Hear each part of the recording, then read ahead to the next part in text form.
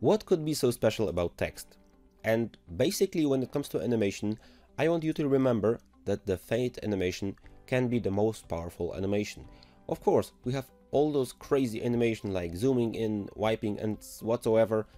Let me show you what difference text has. And this is another super PowerPoint trick which not everyone knows. Okay, let's say that this is my beautiful text box. I'll even make a few spaces so I have more text to work with.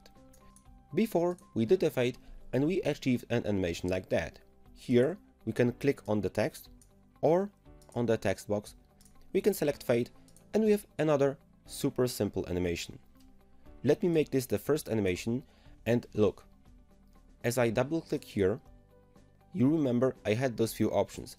I have the actual effect options, the timing options and the text animation, which applies when I have a bit more text and a few paragraphs. Then we can animate the paragraphs kinda separately. But on the effects tab, I don't know if you noticed, we have animate text now. And that's something beautiful. I can animate all at once. I can animate by word or by letter. And look how beautiful it looks. We have also the percentage of the delay between letters. Maybe let's make this a slow 15% animation. And look how amazing. Yes, the animation will be long now, but it's super beautiful. It's not a simple fade. Let me go back to effect and select by word. This will be a bit quicker. Beautiful. Maybe too quick for my taste. I would make the delay to 20%. Okay. And what's even more amazing, other animations, I believe not all of them, but for example the wipe animation looks also cool.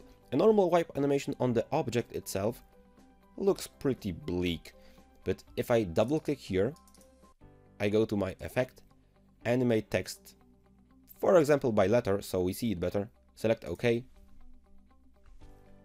Did you know that something like that is possible in PowerPoint? Most of users do not. So this will be your advantage knowing such animations, and for this very lesson, obviously your quest will be to add a text box, a big text box, click on those animations, open the animation pane, double click here and try to apply text effect to it. This is amazing that a normal fade can look much better when it's applied to text. It's basically the same animation from the same option, but if we adjust its effect, it looks totally different. Thanks for listening to this lesson. I hope this is a good information for you and something new, and I hope we will be able to use that a lot in our presentations.